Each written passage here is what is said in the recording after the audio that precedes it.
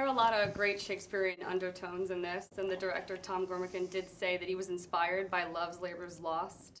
Tom has never read anything without a glossy cover in his life. Never. Okay, the books Tom reads, he keeps under his mattress. Okay? As a reference to. No, I was just messing with you. Let's say you were able to take any Shakespeare work and do a modern spin on it. Which one would you like to take on? I want to do Othello. Again. What? I love that. No? No, Othello's great. Othello's. Oh, is that what?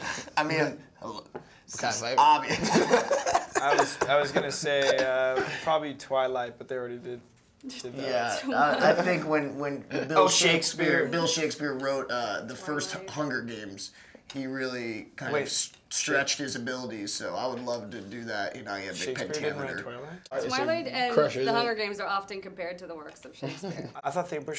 I mean, I don't know if you've ever closed your eyes and listened to the movie, but it's the most beautiful stuff you're gonna listen to. Yeah. Or probably Romeo and Juliet. Or The Sixth Sense. So in the film, Zach, you steal a key to Gramercy Park to impress a woman. What is the craziest thing you've ever done to impress someone? This could be on an audition, in a meeting with the director. Maybe not to impress, but I took a girl on a hot air balloon ride, which was absolutely terrifying, and I will never do it again. I was so glad to say, yeah, I did that. I immediately regret this decision. Yeah, as soon as I was up there, I was like, oh my God, bring me down. This is so terrifying. I took a girl to Japan one time.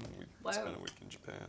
Air balloon, Japan. What does one up mean? I think just driving really fast in my car and like, yeah, driving really fast. You used to have a motorcycle too. You take girls on that? Not so much. Yeah. Not so much. But yeah, the car for sure. In the film, they like that. They do. I know. I drive slow. I drive so slow. Riding dirty. I drive a Toyota Corolla. For the guys, the worst words they can hear from a woman they're involved with is the sentence, so, where is this going? I have a husband. So... I want to know. So my long-distance relationship isn't working. There's a lot of variance on that. But as actors on set, what is the equivalent to that in terms of something a director can say to you? You were soft the entire time.